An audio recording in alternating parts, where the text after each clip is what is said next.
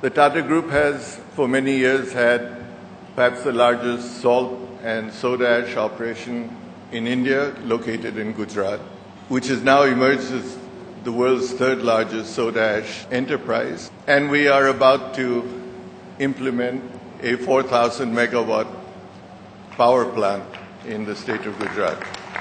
In course of time, I think the Chief Minister will find that he will not have to attract people to Gujarat. The question will be, you're stupid if you're not here. So, with that, I would say this state is one of the most progressive states in the country. It's the fastest growing. It has a government that works.